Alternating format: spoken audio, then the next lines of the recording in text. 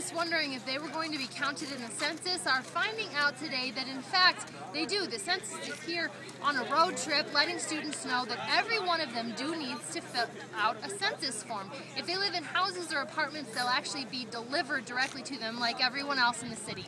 If they live in the dorms, a special effort will be made to reach them in April, where they'll get meetings with resident assistants on their floors, find out a little bit more information about the census, and get forms delivered directly to their mailboxes that they'll have to turn in again. But the bottom line for all students is they need to fill out a form here. They won't be counted on their parents' forms.